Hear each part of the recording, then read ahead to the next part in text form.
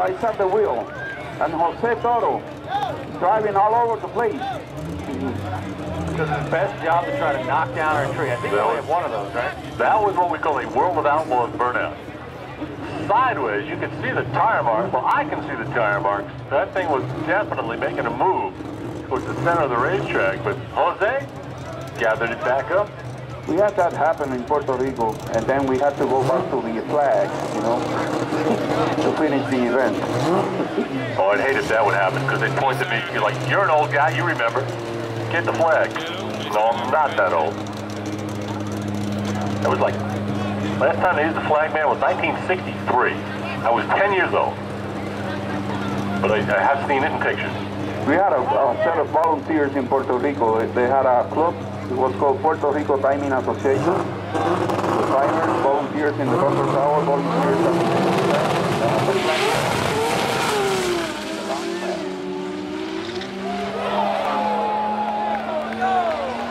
I don't believe I just saw what I saw. Oh no! Hang on there! Holy mackerel! Oh, it finally went over! Oh my goodness! Talk about a fight to keep that car upright and off the wall. Pretty much 1,000 foot of wild driving. And Hami finally goes turtle and winds up on the roof. Way down the racetrack. But it was not violent. He did not hit the wall. He caught some air, caught the tires, and then rolled it over. And we'll give you some information as soon as we have it. Fire truck right on scene. They were parked down there. The ambulance crew right there as well.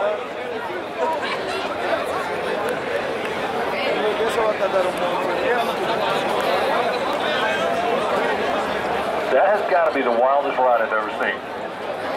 It started, maybe 400 feet out. You can see the tire marks going towards the wall, away from the wall, almost hit the other wall. That was incredible.